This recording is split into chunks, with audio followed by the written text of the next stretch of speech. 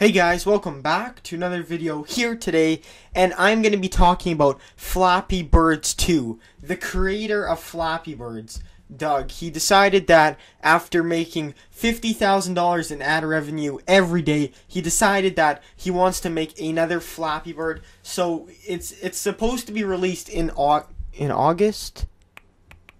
Yeah, in August. And he said there's going to be like game challenges and stuff, and that he's it looks like he really wants to keep this game out for a long time, and I don't blame him. He was making 50 grand a day, so let me know what you think about it in the comments down below. A rating would be much appreciated, and I'll see you guys next time. Take care.